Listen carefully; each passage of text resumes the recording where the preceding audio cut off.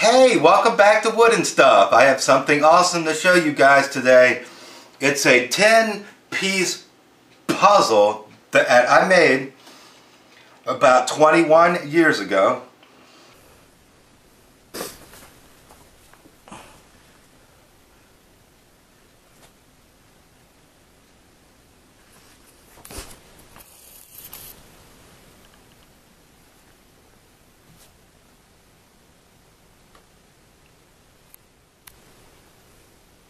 And I made this so that I could enter it into Ridge Woodcarver's very first annual Artistry in Wood show and competition. Now, this scored me a first place ribbon. In 2 months, we are going to have our 22nd show.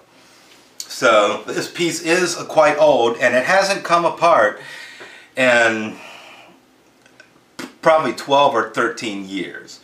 So I'm a tad bit concerned that the top element, the urethane, may have kind of welded to itself since it's been together so long.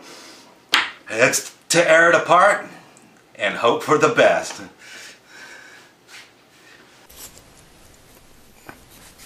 As you see, it hangs on a pair of hooks that are shaped like number 6s.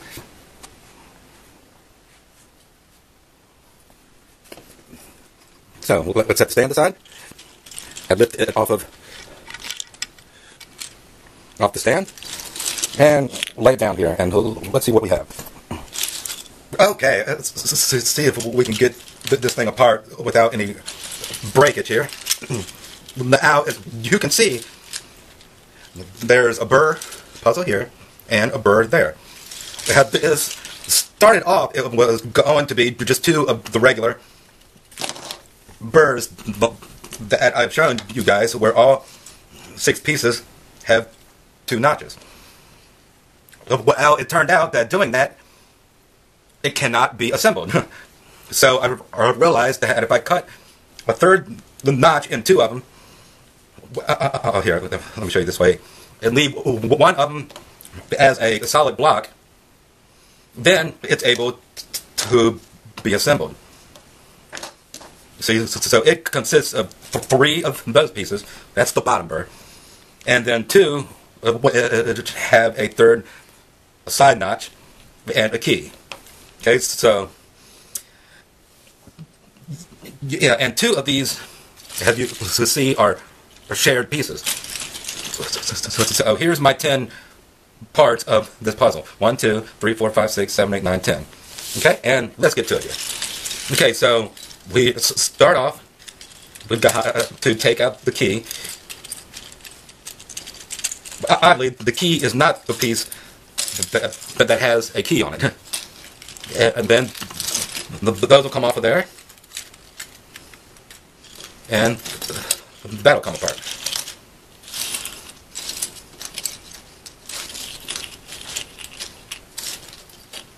Okay, and now the top burr works exactly like the one I've already demonstrated to you guys. See, it might come apart. Well, hold on. There's a little sticking there. Oh man, come on, baby.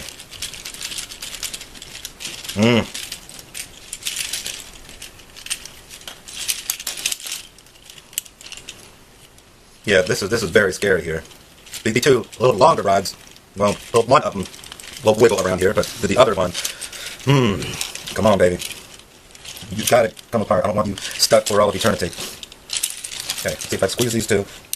Maybe I can bust the polyurethane loose without breaking any of the wood.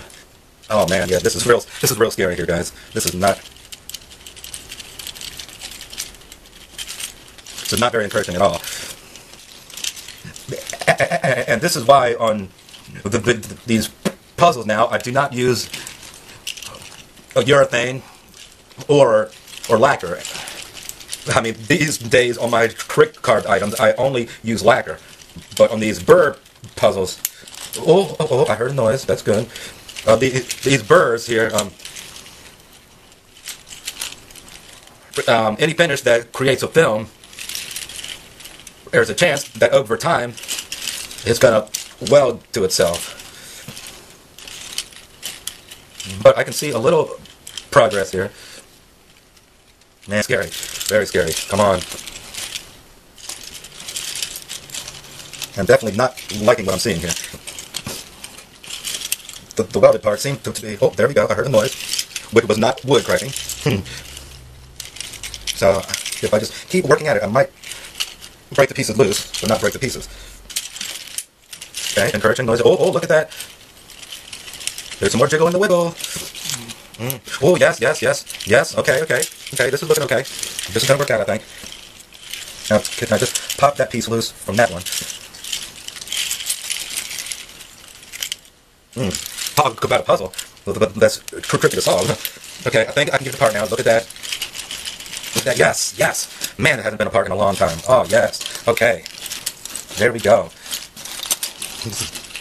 So here's the 10-piece double burr I came up with. Oh, yeah, and I can see where it's stuck right there and there. That's not bad. Only tiny little spots. There. Okay, that's not bad.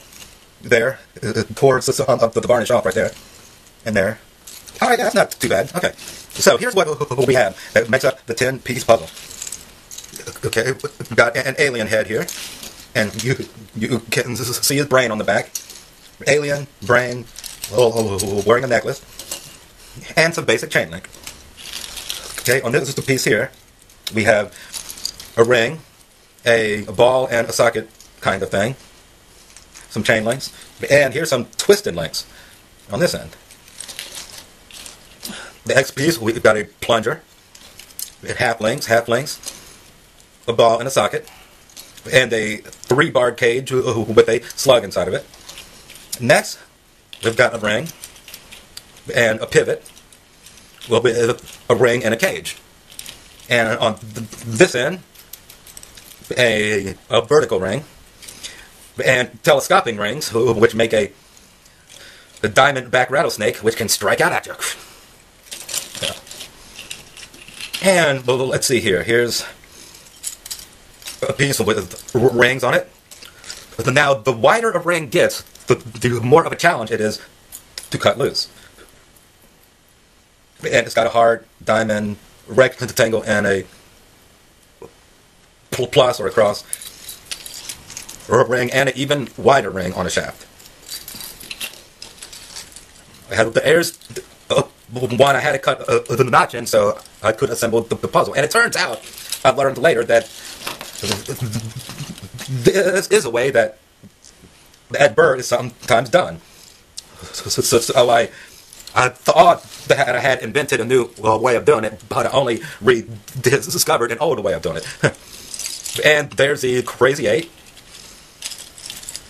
the skeleton key, rings here, with some rings in the rings. There's the special cut notch there, with chain links, and 2 balls in a cage, or a ball and an ovoid in a cage. This is the key. It has got to be inserted last, and it has to come out first. And it's got 3 rings on that side, and 3 on that side. Those are left squared. Those are shaped more like a diamond. And then here's the 2 common pieces. Okay, so there's... Oh, yeah, I can see it stuck really bad there. But there's elements of the top burr and the bottom burr. And it's got a face there, a Chinese guy with buck teeth. And as it turns, you'll see how it merges to create a face there with the tongue sticking out.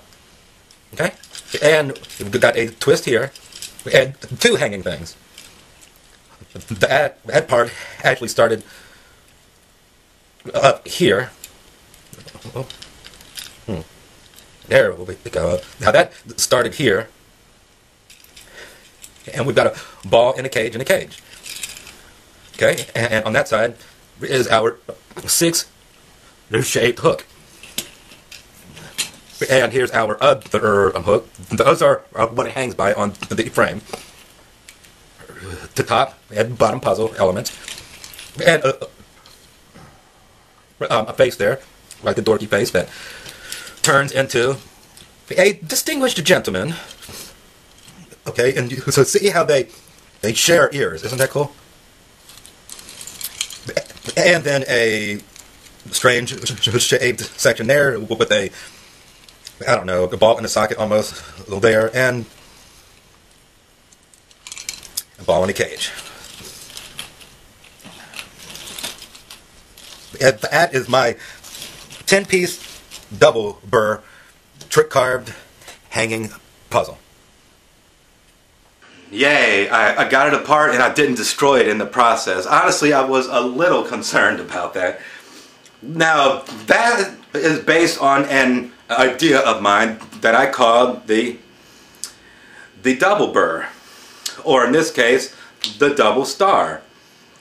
Alright, I'm gonna do a video explaining how you can make your own double star puzzle. I'll also do one explaining how I made, excuse me, and how you can make your very own starburst puzzle. Check that out. Isn't that awesome? How this one consists of 24 separate pieces, but don't let that intimidate you.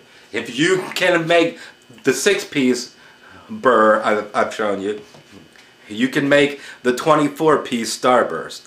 And people love it, and it'll definitely stump those puzzlers in your life. So there's 2 more installments in the burr puzzle series that I'm doing. And then after that, we'll move on to things that have nothing to do with puzzles, nothing to do with magic tricks, but I promise you, it's going to be awesome. So get into your shop, make something cool, and until next time, thanks for watching.